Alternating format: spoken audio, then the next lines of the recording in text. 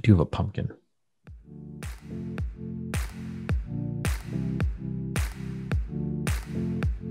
You're live with the App Show with Mike Agerbo and John Biehler.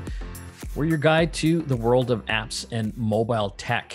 Everything from the latest in smartphones, the coolest apps, and even things like smart TVs and smart cars. On today's show, we've got a lot to talk about. We're going to give you our first impressions of the new iPhone 12 and 12 Pro. Yes, we've got our grubby little fingers on these phones for the past week, and we've run them through their paces. We'll also be talking with Ted Kritsonos, our man in Toronto, about Tile Premium as part of our subscription services. We've covered everything from music subscriptions to things like Netflix. This is Tile, those little tags or trackers you can put on your keys or your bike. Or your dog.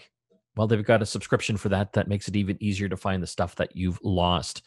And the top 5 spooky Halloween apps. We're going to give you a rundown of our favorites. But let's talk about some of the app news and mobile news out there, John. This was kind of interesting. Google's got a new hum to search feature. So do you remember Shazam or SoundHound? These are apps that you could launch on your phone. I think Apple actually bought Shazam. Yeah, I think it's built in now. Yeah, and it once you turn it on, it'll tell you what song you're listening to. Well, sometimes that song might not be handy. What if you just kind of have it in your head? Well, with that new Google hum to search feature, you can hum the song. And then you can find out that you've actually thought it was a different song altogether. Or you're really bad at humming. Well, that's me. Yes. Yeah, I can't hum. It's so funny. Like I remember way back in the day, you'd be listening to the radio and you just kind of miss the title of the song, that song that's really cool. You're hearing all the time. Do you remember those days? What did you do to find that song? You just wait till it came on the radio again. Well, if it was on the radio, it probably came back on in 10 minutes. My problem was I like some of the older stuff. Yeah. And so then that song never comes on again. Right. But you probably could call into the radio station and ask them because there was no internet. Who did that? I did that. Did you? Yeah. You'd call in? Yeah. Oh. I used to work at a restaurant. Yeah. That has a drive-through in a big M. And we worked the night shift. And we would just call the radio station and get them to play our favorite songs. No. Yeah. That's hilarious. Well, I remember back, I think it was it in the early 2000s or the late 90s? Sony came out with a little gizmo, little tiny thing that you could take in your car with you. And if you heard a song that you liked, you hit the button on this thing and it would record it. And then you'd have to go back when you finished your drive to your computer and plug it in. And then it would try to figure out what song it was. That sounds pretty cool. Yeah. This kind of reminds me, remember in computer magazines at the back, you'd have like a little card. Yes. Oh, I really like that ad. Yeah. Little checkbox. Exactly. Well, with this new feature here, I think it's awesome, but we'll see how well it works. We're going to be trying it out this week. Yes, I think so. Also in the tech news, in the mobile side, a mini Pong arcade machine is on the way. I love the idea of this. This is a really cool looking little gadget. Yeah. It's about roughly 8 inches for a screen with 2 little paddles on either side. I've seen pictures of it. And so the idea with Pong, you got to play your friend. Yeah. You have to be pretty close. Right. Yes. Yeah. And then you have to hope that one of you is left-handed, I guess. Right? Yeah. I loved Pong. Pong was the first game I ever played. I remember specifically where I first saw this and I was entranced by it. I was in a submarine shop. Like sandwiches or like a submarine? Sandwiches. Okay. In Kelowna, and they had this as a table that you would sit at. You'd get your sandwich, you'd sit down, and then in the glass of the table, you would actually play Pong. And I thought that was like the best thing ever. Technology has arrived. Yeah. You were in the computer age. I was in some kind of age. It's it's funny, John.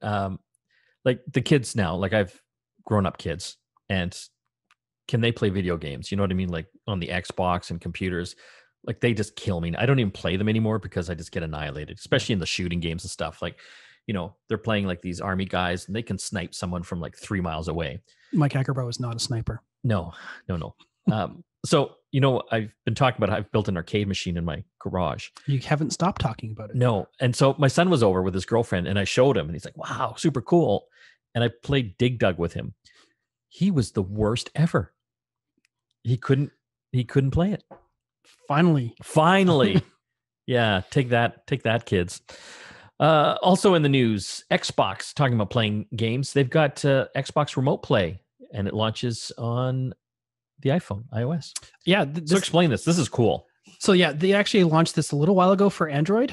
And the idea behind it is you have your Xbox One, the current generation of Xbox, sitting on your in your living room. Yes. And you're not at home. It's got to be turned on. It's got to be turned on. Yes. But you're somewhere else. You're in the office, hiding from your boss. And you want to play a game, you can fire up this app and it will stream the game to your phone like you're there. And you can actually pair a Bluetooth controller to your phone. Like an Xbox controller. Yeah. And you can play it. As long as your internet connection's a certain level, you're good. How is it with the speed and everything? Is it pretty good? I tried it a few times on the Android side. Yeah. And it was literally a day at launch. So I think it was just the servers were just getting hammered. So I had a few connection issues. I haven't tried the Apple version yet, the iOS version, because they just approved it. But it launched the game. I could actually, like, I was in the same room as my Xbox when I was trying it. I could see my smartphone connected version of the game controlling the Xbox on my TV.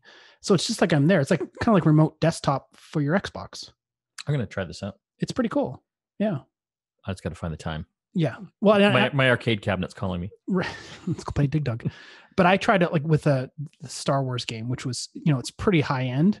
We were flying. Oh yeah, that's like a full 3D. Yeah, like action. A full on game, and it did kind of play until the server crashed. But well, got to check that out. Yeah. You are listening to the App Show right now. Mike Agerbo here with John Biehler. We've got a lot more to talk about, including spooky Halloween apps, the Tile Premium subscription for all the Tile owners out there, the little keychain things you put on so you don't lose them, and our first impressions of the new iPhones. Stay tuned.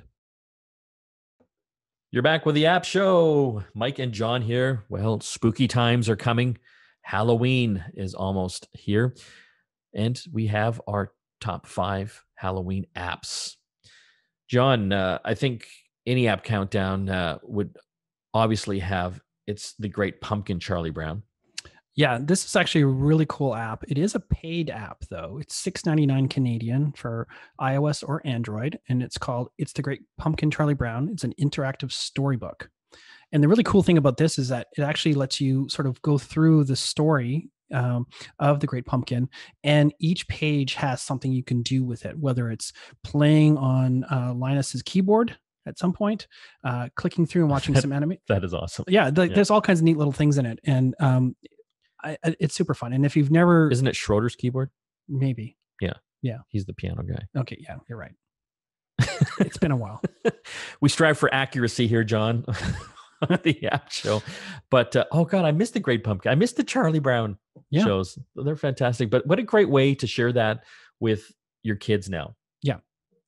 Get them into the Great Pumpkin. Yeah, because this is beyond just watching the movie, which is highly recommended. And is that on Apple TV? The Great Pumpkin? Yeah. They'll have to. They have Snoopy. Yeah, I think. I bet they do. I bet they have that. Yeah. Okay, next one, creepypasta. Yeah, this is interesting hand-picked horror stories from around the internet. There's apparently like 4,500 different stories. I think these are really meant for like telling around a campfire, with a flashlight under your nose kind of thing. Yeah. But it's for iOS, Android, and even for your Mac. Very, very cool. Have you looked at Vampify? Yeah. So this is another app that's kind of fun. Yeah, this is basically, for all intents and purposes, an Instagram filter for your photos that turns you into a vampire, and you can do different levels of sort of special effects makeup to your photo. And they also have another version for zombies. It's 99 cents on Android and iOS. There's a zombie. Yeah, the zombie one's cool. Yeah, well, there's also the Walking Dead one as well, which hasn't been updated for a little while, but it gives you the same kind of fun things. So you can make those perfect avatars for your Facebook or whatever. Okay, next we have Ghost Lens. Yeah, this is a really fun, sort of like a movie making app that lets you use augmented reality to add like ghostly effects to, your house, your living room, your kitchen, the hallway that has the crazy carpet. So you can make it like The Shining.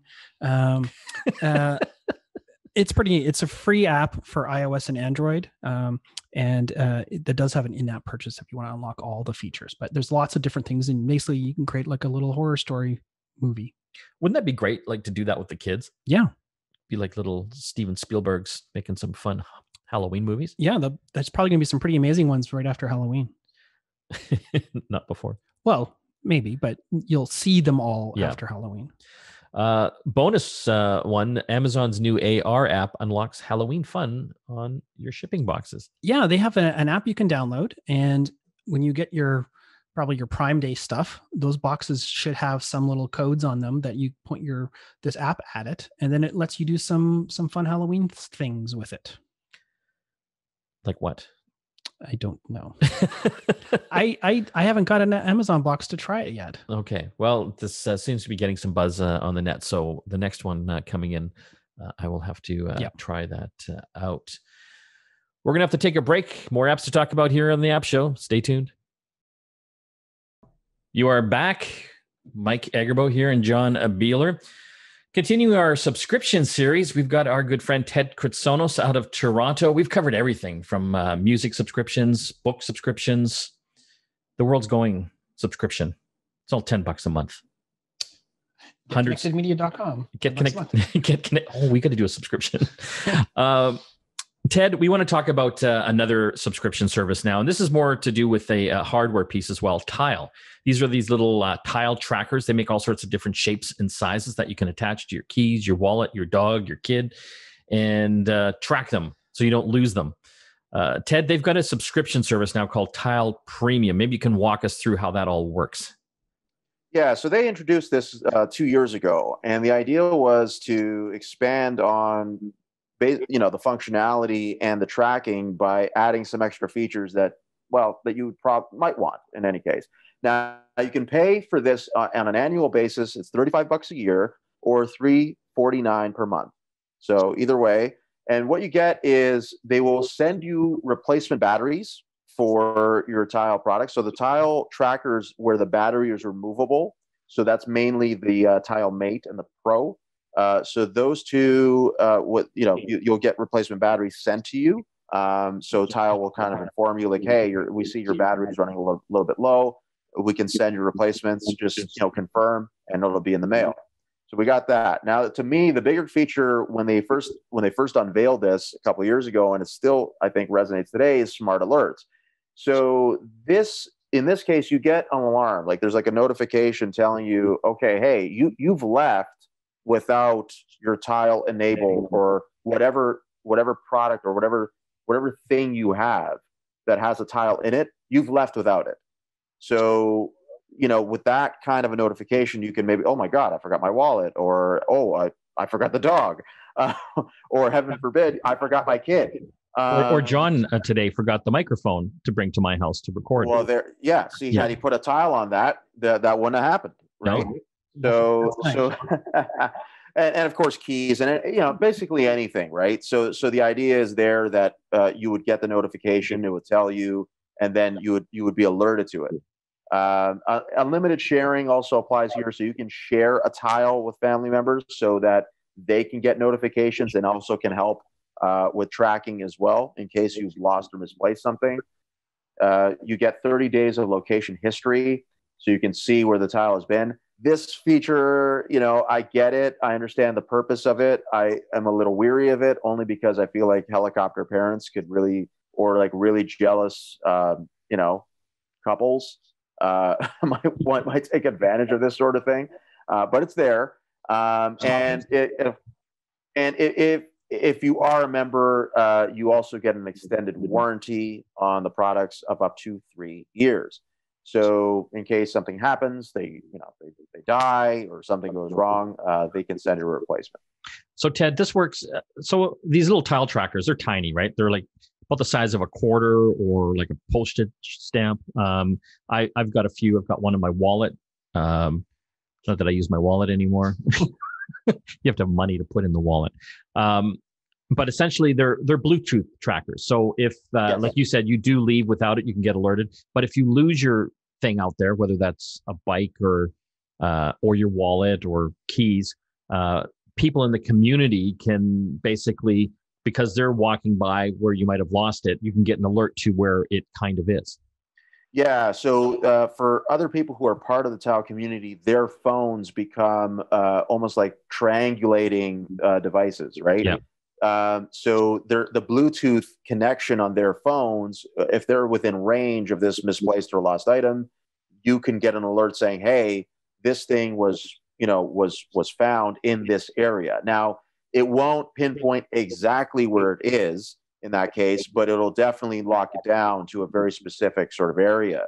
And from there, if you can start to figure out, okay, well, let me see if I can go find it, or at least have someone in the community help me find it, which is what Tile claims they've been so successful with, is that kind of crowdsourced collaboration where someone is finding like a total stranger is basically finding the thing that you lost. And they claim they've had a lot of success with this. I've never experienced it personally, but apparently many have. And so that's why Tile seems to have done pretty well with their products. Well, what's interesting with Tile, and this is going to be something to watch over the next few years. I mean, it's only as good as how many people have Tiles and are connected on their smartphones to find your stuff if you lose it out in the wild. But there's been some announcements. Amazon, for example, has their new Amazon Sidewalk platform. We've talked a bit about it on the radio show, but this is a new neighborhood network that Amazon's envisioning that will roll out, that uses your existing Wi-Fi in your home and Amazon speakers to extend your network throughout the neighborhood, like kind of mesh together with your neighbors. And Tile apparently is one of the first group of third-party vendors that have signed up to be part of this. So it will make it even easier to find some of these Tile devices if they're lost. Yeah, I think it's natural for Tile to move beyond Bluetooth, because Bluetooth is not precise. So if they wanted to move into something that would be Wi-Fi or cellular based, then now we're talking a different language, and we're talking about more precise, more pinpointed, and they can expand even what they could track or how it could be tracked. So I'm not surprised that they would make that. I mean, Tile also is they've been trying for some time, and there are some products that have their trackers embedded in, like Skull Candy has some headphones that have it embedded in there. So I mean, it's not surprising that they're going this route. I thought it was only a matter of time. In fact, with 5G, there may be something for Tile to do there, given like how fast you can track something through 5G. But of course, the network is not really there yet. But I expect Tile to make a lot of moves on the network side to expand how people can actually track lost items. What's going to be interesting, though, as I, speaking about the next few years, rumors are that Apple is going to get into the game with their own location tracking system or device, which would be a major, major competitor to Tile. Big time. In fact, there were rumors that they were going to announce it this year, but that didn't happen. At both the September and October events, Apple didn't say anything about any kind of a tracking thing, but that could be coming. And if it does, then it would be a big competitor. The question then is would Apple just make it for iPhones? Would it just make it for Apple products? Yes. Yeah, I mean, probably. And then the second question would be, would Apple look to create a licensing model for it so that manufacturers of other products then embed what Apple is doing into their devices? My guess is yes, because Apple loves revenue streams like that. So they probably would do it. But at this point, I haven't seen anything definitive to say that they are going to launch this type of a product and service. But you never know. They certainly could. My prediction. A lot of iPhones out there. Yes, my prediction. Apple is going to get into that game because it only makes sense. And Tile, that would be a very hard competition. Google buys Tile. Bam. Yeah, very possible. I mean, it happened to Fitbit, and so it could very much happen to Tile too. And I'll bet some beers on that, Ted. Yeah, and I don't see any antitrust regulators blocking that. So No, not at all. One last question, Ted. If you do subscribe to the Tile Premium service, which is about $350 a month, you said, is that limited you to how many Tile devices you can have? Can it work from 1 to 50? no limit, no limit. You can have as many as you want, basically on the account. So we've been talking with Ted Kritsonis all about Tile Premium. If you want to check out his great article on that, go to getconnectedmedia.com. We've got an excellent subscription series up there. So if you're thinking of subscribing to some of these different services out there, from music to books to tiles, check it out. Again, getconnectedmedia.com. Ted, thanks for joining us. Always a pleasure, guys. Thanks for having me. When we come back from the break, more tech to talk. Stay tuned. You're back with the App Show. Mike and John here. Well, finally got our hands on the new iPhone 12 and 12 Pro. And if you're watching the video podcast, you can check that out up on our website. We're actually showing them off. John's got the iPhone 12 in his hands, the product red version, kind of a nice red to it. What are your thoughts overall? Well, I said this when we first saw the keynote. I love the flat sides instead of the rounded corners, and they're super comfortable in your hand. The 12 is very nice to hold. You've got the 12 Pro. Yeah, it is a beautiful phone. I love this design here. I missed the iPhone 5 design with the square edges here. It just feels really nice. Doesn't feel like it's going to slip out of your hand. No, although it is very shiny. I don't mind it. Yeah, I don't mind. I mean, it'll be in a case, but yeah, no kidding. For most people. But the one interesting thing though that I did notice is the bezel is thicker than I thought. Yeah, you're right. It seems thicker than. Well, I guess it's about the same, really. And from your iPhone 11. Yeah. Yeah. So another neat feature is the MagSafe feature, and so they've actually put a magnet into the back of the new iPhones. And the idea behind that is that if you're doing wireless charging, it's going to snap right onto the wireless charger. I've got a MagSafe Apple charger that they sent me, and it basically just kind of clicks right on. What surprises me is you're actually dangling it from that magnetic adapter. Oh, it's strong. It's strong. It's very strong. Yeah. There's no way you're going to miss that if you dropping it on your charger at night on your bedside table. I think this is brilliant. And you know what? It is a problem because I have a wireless charger at my bedside, but so many times I'll put it on there, and then in the morning my phone is dead because it's not, I mean, it has to be on there properly, because if it's not right in the center, it doesn't charge. Yeah. So Apple, I can't believe someone else hasn't come up with this already. They've solved that problem. Yeah, I agree. I'm surprised this hasn't been some kind of a Kickstarter. Maybe it has been, like someone doing that kind of a case thing, but it really needs to be integrated into the phone itself. Yeah. And it's interesting though, because we also have the clear case, and you can actually see the little ring that's there for where that pass through happens. And I'm not sure on the clear case if it's magnet or if it's just a piece of metal that sort of boosts the magnet that's on the back of the phone. But it looks a little weird. It has a white ring on it. It's a clear case with a white ring. So you've got, you've just spent $1,400 on your new iPhone 12 Pro, and it's just got this weird white ring on the back. Yeah, I wouldn't get the clear case. No, I'm getting the green case. It's coming. So some other things we've noticed, just the size. You actually 3D printed a mini. well, I'll hold it up to the 12 just on the video podcast. You can sort of see the difference. So yeah, I 3D printed the rough shape of the iPhone 12 mini that's coming in November. We don't have it yet, but we do have this 3D printed blank just to sort of see. And I mean, this reminds me of the old iPhone. It's an iPhone 5, but with a bigger screen because there's no bezels on it. Right. Essentially. Yeah. And you get the nice cameras on the back and everything like that, but it is quite a bit smaller than even the 12. So I think that's going to be appealing for a lot of people that don't want a giant phone. And I know a lot of people that they hate having giant phones, and the smallest iPhone you could get is still pretty big compared to what these were. Let's talk about the packaging. This is interesting, and it's going to spawn a whole new I guess accessories bonanza. So the new packaging is dramatically smaller than the old one. Do I have one here? Yeah, it's behind your laptop. Oh, I've hidden it. Okay. If you're watching the video podcast, you probably know how thick an iPhone box is. The new ones are like half the size because they're not putting in the headphones or the charger anymore. It does come with a cable, but you're gonna have to have that little charging block. Yep. To charge it, and you'll have to have a special one because it still uses Lightning, but on the other end is USB-C. It's that smaller universal port that all the new phones and devices have. But just to clarify, you don't need that. You can still use your old cable you got at the gas station to charge your new phone. It's just if you want to use the cable that's included. The funny thing is I actually looked into my iPhone 11 box because I'm selling it to a coworker, and I still had the headphone jack or the headphones and the cable untouched because I never used them. Well, a lot of people are complaining.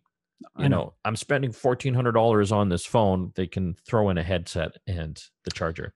But clearly there must be some, stats that show that a lot of people do what I did and not use them. No, I know, because I think of all the iPhone boxes I have, and used to be iPhone Lightning cables. They were kind of a premium in this house. Now they're coming out of every drawer. Yeah. And the little charger blocks, I've got honestly a drawer full of honestly a couple dozen from different manufacturers. Well, and the thing is, in your house, I know because I did it, we've installed outlets that actually have USB charging ports built in. Yeah. And that, all the new houses will have that. Yeah. And you can retrofit. That's what I'm doing now. Yeah. And a lot of restaurants and bars, they start to, if they have that feature, or maybe a coffee shop, a lot of them have USB ports as well. But if you are missing it, I'm going to give a shout out to some local guys here. Logix out of North Van. You can get all their stuff in London Drugs and a bunch of other stores. They've got an essential kit that basically has the charger and headphones if you need it. Yeah. Which is kind of cool. And they look like little Apple headphones. They do. They also have a really nice version of it that are in black as well. Oh, I didn't know that. I just thought white. No, the Tune Freaks that you also have somewhere. Oh, that's right. I think somewhere on another table somewhere. But yeah, they're very nice, and they have like the volume slider and all that kind of stuff. So I've had this for a few days now. My first impressions, it's beautiful. There's no question. The question is, should you upgrade? Because I've had people ask me already. I've gotten an iPhone 11 or an iPhone 11 Pro. Should I upgrade? I know you are, John, because you're just a nerd. Well, yeah, we talked about this last week. I'm upgrading because it has LiDAR. That's important for me. It's a better camera. Yeah. Which is also important for me. I mean, I take a lot of the photos that we use on our website. So and they're great photos with these phones. So how come you're not paying for my phone then? Can't afford it, John. They're too expensive. But let's talk about the price. So the Pro is $13.99. The regular 11 is $11.29. Yeah, and when that's the starting point with the base memory. Yeah, and the Mini when it comes out will be $9.79. Yeah, so it's up there. It definitely is up there. But I guess you got to look at what's inside them. Well, and it's interesting too because a lot of the carriers now realize people have sticker shock from this type of stuff. They have different plans and promotions to basically have like a payment plan for those things. So in addition to your cell phone plan, you pay, say for an iPhone, $40 or $50 more a month, and you don't have to put anything down. And the problem is at the end of the term of your 2-year term, you might have to give the phone back. Yeah, that's a weird new plan. Yeah. I don't like it. Well, I like the idea of it. It's like you're leasing your phone. Right. And I get that, but you can also choose to buy it out, right? Which is basically any money that you saved by not putting any money down, you have to pay at the end. Got it. Okay. So you do have that option. You do have that option. But yeah, some of the carriers, like for example, Shaw, my wife's on there and she wanted a new iPhone 11 about a month ago. Great timing, Mike. They had a plan where if you locked in for 2 years on like a payment plan, they'd knock off a few $100. Yeah. So I mean, I think she's saving about $250 or maybe a little bit more. No, I think it's closer to like $350. Yeah. Okay. Sorry. Yeah. Yeah. But I mean, that's that's great over the term of 2 years. Yeah. And to be honest, I think the average person is probably hanging onto their phone for 2 to 3 years now. Yeah. So especially when they're on these kind of price points. So should you upgrade? Good question. If you've got an 11, might not be as compelling. You still have a fantastic phone and fantastic camera. I think anything 10 and below, you might look at it. just with the new cameras they have in the 11s and the 12s here now, they're just fantastic, especially for me, the low light. Yeah. If you were taking pictures at night, in your restaurant with your friends During COVID, the pictures are amazing. It doesn't even use the flash anymore. The sensor can take in so much light, and it's beautiful. The photos are beautiful. Yeah. No, and then if you're remotely interested in photography, or you got to get the photo for the gram, whatever, you can't beat these cameras right now for another week until another phone comes out. Exactly. Okay, we're going to have to take a break, but still lots more to talk about here on the App Show, including our pick for the spookiest Halloween apps. Stay tuned. You're back with the App Show. Mike and John here. Well, if you're looking for some things to do on Halloween with the family, we're going to talk about some cool games you can load on your Apple TV or laptop or Xbox, many different devices. I think we've talked about them before, John, the Jackbox series of games. Mm-hmm. Yeah, these are, it's a whole series. There's, I think, 7 or 8 packs of them now. Yeah. And they depending on the platform, they're, as cheap as a couple of bucks up to $20 or $30, depending on the platform per pack. The pack, I think the newest ones are like typically $35 now. Yeah, but they go on sale all the time. Yeah. And I imagine there'll be a bit of a bump for Halloween, because this is when, at least families get together and do something. The nice thing is you don't need controllers for everybody. Everyone just uses a smartphone or a tablet, and you put the main screen up, and you were given a code. You enter the code on your phone, and then your phone becomes the controller, which is great, or tablet, or even your computer. So this works on a number of different platforms, as I was saying. I have Apple TV, so I loaded it for my Apple TV, so I can have it up on the big screen. But it works on Xboxes, Nintendo Switches, and Steam. So any computer, basically, PlayStation, and they're really a lot of fun. The thing is, I think when the pandemic started, everyone was stuck at home and playing these games.